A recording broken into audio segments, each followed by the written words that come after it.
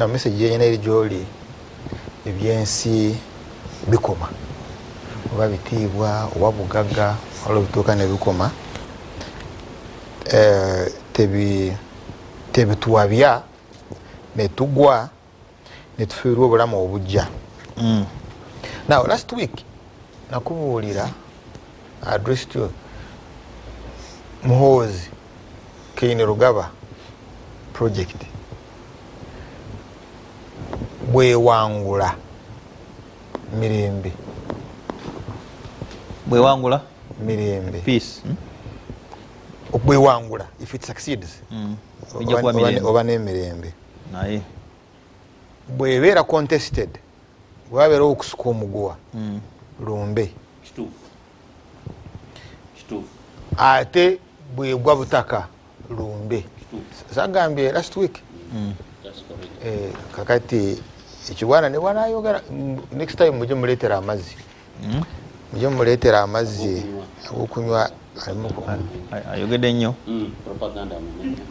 olina okutunuulira contradictions eziro because nagaluli amugamba nti gwoleeseewo bridge ereeta emirembe wakati wa Uganda ne Rwanda yayingirayo NRA okulumba Kabamba ate bayingire Rwanda nga Muhozi mwana muto.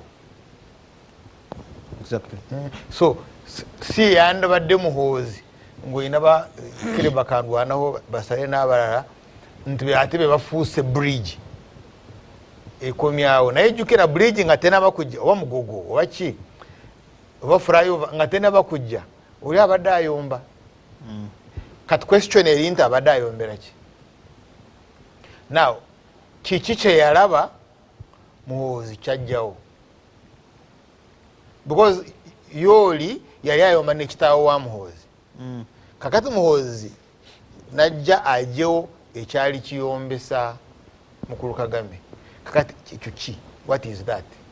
Kakati ekyo bwakijjawo ku lwaki kyolooza kyo n'ebirala tebisobola ate kubalumba.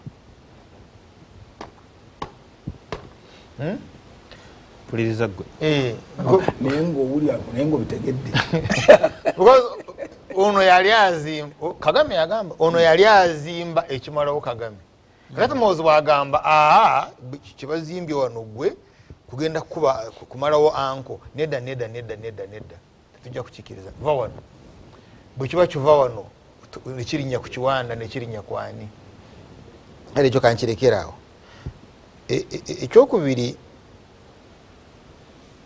so contradictions eziri mu by'obufuzi bwa Uganda kati kufa. So kati gwe bw'olaba okufa kwonna tunuulira ani gwe bakubye. Bangi abakubwa njogera abakubwa abalina politics abaliko politics. Waliwo abakubwa nejjo mbadde mulaga wano ku BBS omukyala gwe batuze basse Northern Bypass. Olaba tumukubako but she's a Ugandan. I'm not very sure nti eri nankana ekomyewo. Now eri ekitaba kyala ekitaba abakazi kikomyewo. So ebyobufuzi ebiriwo bitunuulire nnyo kufa. Bwobanga tewegendereza oyinza n'okumalawo talk shows ez'omwezi mulamba ng'onyumya kufa. Naye ng'okufa okwo kuvaamu ebyobufuzi. The construction of the National Resistance Army, Occupational Nakba, ng'otunuulira political wing yaayo, the National Resistance Council, bakuyabano. NRC, ya Mukulu Kigongo, Abe Mukwaya, you remember? Katenta Puli, that team. Yaleta chebayeta the Resistance Councils. Kati Resistance Councils, team yali amanyi mu kyalo yali kugombolola. We usually call it the RC3. RC1 ku kyalo nga balonda wako kumuluka abemuluka ne balonda okugombola RC3. Kakati RC3 ey'okugombola ze zaavangamu electoral colleges ezironda NRC. Sibwe kiri? Ezironda MP. Kakati ge gaali amaanyi ga NRA nti NRA Kiwanda gwe balonze as NRC amaanyi si Kiwanda amaanyi is the electoral college kugombolola kati gigali amaanyi ga Museveni now kakati Museveni bwe yakutuka ddi bwe yakutukedde yakutuka kyobalaba kati osobola waliwo ababba abamu n'abakwata nga balala tasobola kubakwata the original Museveni nga oyina ba RDC ba district commissioners special district administrators Mija Victor Bwana abo Mishambi abunga there is no way the minister sobola okubama bate it was I mean how could it be no bamba bate ndero sanga ne president abyogera ko DPP bani no kati yakutuka kati okukutuka kwe nabanga tachazimbira ku RC3 eri kugombolola kati bogenda mu system ya mukulu Museveni eriwo leero yaba Kiwanda kali akakiiko ko kugombolola tekakyayina maanyi obyobufuzi kati bizimbiddwa ate ku Kiwanda the pillars so he built pillars twali mweya naye mukulu Museveni nga togera ku kintu kyenkondo yaba yite enkondo wosibe embuzi negenda neri ebisube eri ate nekoma wano neri nekoma wana kati tulina okuzimba enkondo ezo kati azimba abantu takyazimba committees right mu committees yakutuka kati nazimba abantu now kati bana abantu bazimba njagala togere kuono omufu azenkondo gwabadayina mulango kati mulango the issue is not the other chairperson wa committee ya kugombolola kati obo ino okutunulira ba Engola chobola amanya gavaayo nogamba mu Northern Uganda kati tukyayinayo chobola yanonyeza mawo kati muteso tuyina yani mu Bunyoro tuyina ani mu Buganda Museveni ayina yani amankole tuyina yani ngolaba azimbira ku bantu kati abazimbira ku bantu this period no jolaba initially it was air defense against Museveni ono Charles Engola nga yayine mundu ennene kulwanyisa Museveni wayingira rubiri ye yali omulabe wa Engola oli mulala yafa Oketa ye yali akamani nga I think Masaka kakati bano bajja either bawanika oba batunda whatever it is ne bayingire wa Museveni kati bayingire wa Museveni abantu badde bamulemesa okukwata Kampala kakati ate n'abazimba babayingirirako okukwata engulu politically mu byobufuzi now kati nyagala tutunulire abo bonna bazimbye babeera amadaala mu Northern Uganda ne Western Nile engeri gye bakubwa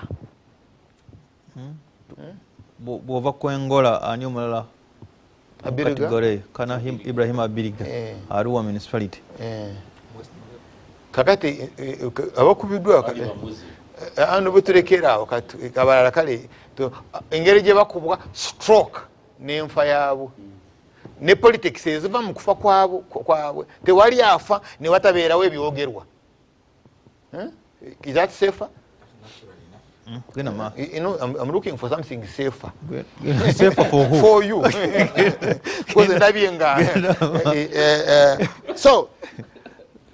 So ona kubidwa mutunulire nga pira Nnyo empaji mutunulire ng'empaji kati mutunulira ng'empaji tandika otunulire empaji endala ekiziriko eno yegudde katandika otunulire empaji I'm not talking about Kiwanda empaji eriwo endala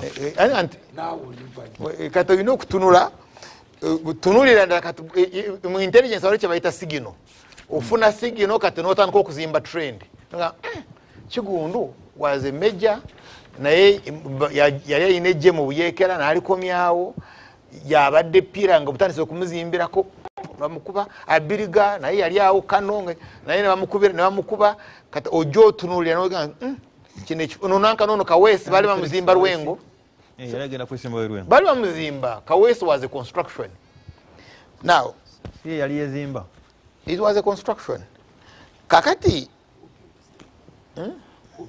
ate nkolaze ntona azimba mu security akuzimba amala okuzimba ate n'ogenda mu constituency n'ofuuka pira takyazimba committees ne Kawesi yali amuzimba bali bamuzimba of course that one is Kawesi mumanyi nali ne Kawesi ku niya Kawesi nga ndaba ekyali kigenda mu maaso kakati so these pillars nubola abantu batayebwa bo mulaba nga escorts bage naye is a construction ono Thomas Tayebwa deputy speaker yeah is not an accident now kakati katunulire gana amasasi esasi elita Biriga Meja Kigundu Katumba muwalawe Joan Kagezi Kirumira Kawesi masasi gava wabweru bobiro tegeza ki no gava wabweru wa government nindo kinyonyole bulungi kitegere gava bula government wa kubono yade mukomera munda atenga wa maje anti chengamba Museveni ajja kugamba agaka Kawesi ADF oli ADF in other words tigava munda all right naye amasasa agata zebra n'agata Engola aga zebra mukulu Museveni yaganga gano gabadde gange gavudde munda agata Engola gumwagalabyeko kati basobola okwogera ebirala ku ye abadde mulalu abadde talya abayaji naye tebasobola gamba nti tabadde musirikale waffe they cannot say ntono tabadde musirikale waffe so this gun is their gun so emonde ezisoose endala amasasi amazisoose endala nga bagamba gana amasasi gavudde mu ADF gavudde mu ADF gavudde mu ADF ng'ekiko enkomerera yakyo okay bomu bwe yayabika netta abantu abali balaba omupiira you remember World Cup Chadon Rugby Club the politics ezavaamu twayingira Somalia kakati wano wajja amasasi nga gakuba Kagezi baani ADF netuyingira Congo right now but amasasi so gabaddemu politics agamu nga politics za ADF oba buyekera amalala nga amagye galina okugenda wabweru kakati amala nga nekigala kigaleeta nga buli musirikale alina okufuna convoy but convoy ziri bbiri nga n'abamu bazikozesa mu campaign mu kyalo I will tell you waliwo minister bali bamwadde poliisi n'agenda n'agigaana nga ayagala amagye inga ye kyayagala kulabika nga alina n'amagye it's not about security naye it's about politics mu kyalo gy'abeera engeri kulaga maanyi twamaanyi okulaga maanyi so kakati bino byavaamu politics but the larger issue is that mukulu Museveni nga bemukutula because ne Morocco yino kwa ne Morocco nyingi ate yino kwa n'abasirikale bangi bino gyabadde akugamba nga bali amagi naye amagi gaabwe go tebagasiika ndowooza mugava gafuma mpogola kakati so amasasi indako tebakizwa kusiika magi yakugambyeko ku oiro obutto akugambyeko ku butto yegasiika omalize soko malize kale nzijeo nsimbi kakati amasasi agabadde gava wabweru gwongedde escorts eri abakozi ba Museveni kakati gana amasasi atagavudde mba escort gagenda kukola ki bw'okuba MP n'okuba minister nga babongera zi convoy kakati naye nga omukonvoyi n'abantu batandika okuzikozesa bya politics n'ebirala kakati bwe batandika okubakuba nga bava mu convoy ezo kati agenda kukola ki ekigenda okukolebwa isimanyi obontegeera now ekyo kimu but erenesasi libaddemu ebintu bibiri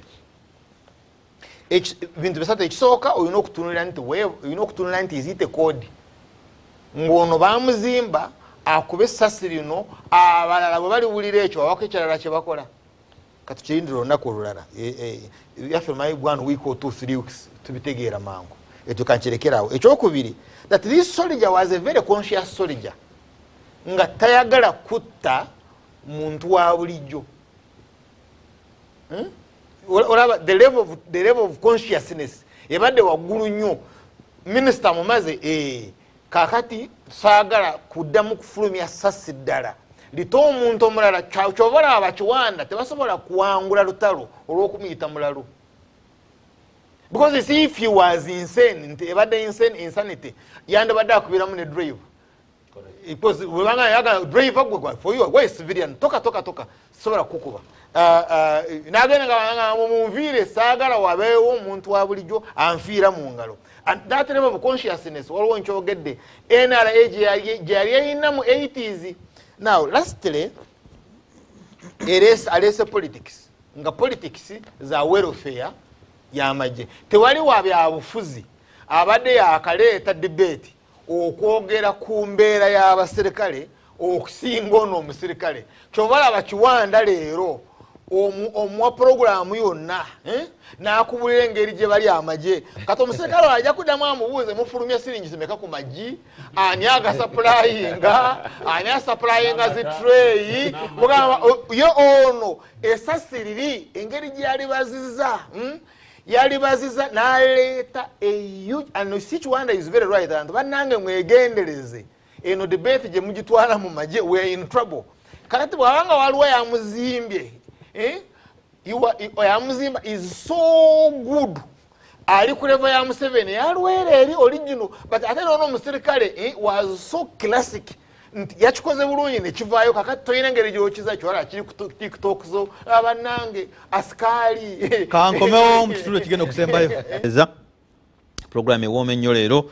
Honorable greetings to you Honorable Munyagwanda RWOMUSHANA Sembusa Ivan from Kalerwe, extending sympathy and condolences to General YKM for the demise of Honorable retired Colonel Charles Engola in such a terrible incident. Na Sasira CIC walikweleza gwanga wekitiibwa kitalo kya Minister Engola, but that shows there is a problem that must be addressed in Isaac Sebandeke Walugembe Mahogany wa Minister Diana Mutasingo Lugasanga ogwe boyikwe jambosa mulangira eri wasajja nebaliza abateesa be bali kusonsula nsonga amaso kugwanga ze Matovu Gerald live ku uptown based videos nabuti mukono tukunganye naye ekisobedde musirikale yasoose okulangirira nti abanja ate n'akatambi weekali kale no nze ndowooza empuliziganya yeetaagisa naddala ku baserikale ba juniors si byakugamba mbu leave the issues of the generals to the generals. Ono Mama Edith Busulwa ali Kitende Kajansi. Hello Dunstan, please warn Honorable Chiwana that the way he downplays the issue at hand is the way that it is due to the well-being, including mental well-being. Their welfare must be looked into. Actually, Honorable Chiwana has let us down. He hasn't told us what explains the bodyguard's action. Akomye kumeibi. My name is Daniel. Daniel Mpama Nyaguno Ludako. Mwebale kuteesa kwe tuli ku telefine abasunsudde bulungi ensonga Bole Frederick Kafeche. Honorable Alan Mayanja Sebunya Mempi Nakaseke Central. Bwe bibanga ebigambo bodyguard byayogedde mukuta minister nga bituufu ako kabonero akalaga nti bannayuganda bonna bayita mu kunyigirizibwa olw'embeera gye bawangaalira. N'olwekyo obuvunaanyizibwa bwaffe ffenna naddala abakulembeze okulaba ng'embeera etereera neebaza nnyo mubaka munnange Honorable David Serukenya ye Alan Mayanja muna NUP. Nabweteme Vitamisi One District Councilor kwe tulina abantu b'essi bawuliza ensonga bulungi. Engineer Dennis Daduli ne Councilor Nampima tubotabulira mu ddiiro lyaffe wano era kye mulina okukola TV okeno.